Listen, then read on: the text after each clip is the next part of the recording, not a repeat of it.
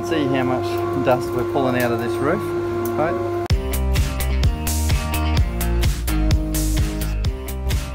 G'day, Peter here from Comfort Zone Insulation. I hope you enjoy our next video about insulation, and just remember, if you need a quote, click on the link and we're happy to help you out.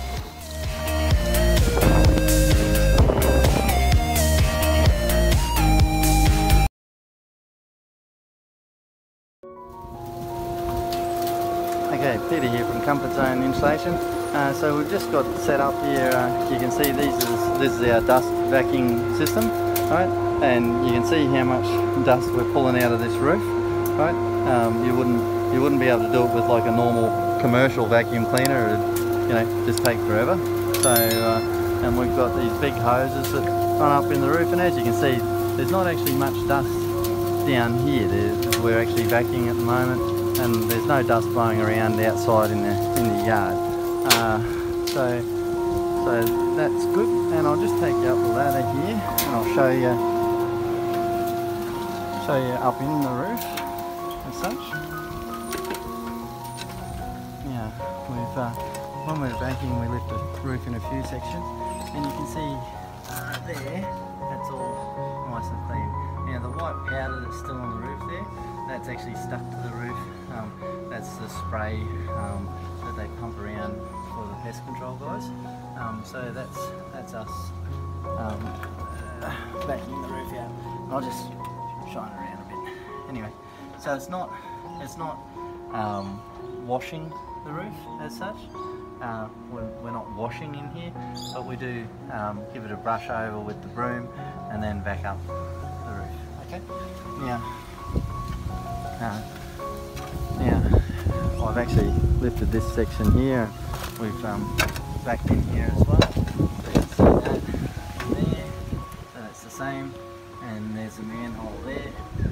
I think, yep, just over there, and it's the same in here. So, all right. Now, and if we come over to the new section, or rather, not the new section, but just the last section, as it were. This is the last bit.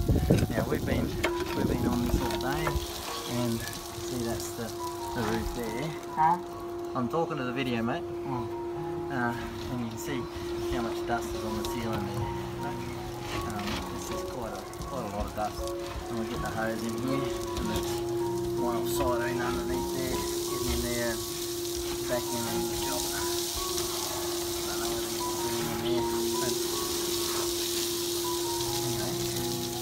Okay, and then we'll start pumping the cellulose fibre in.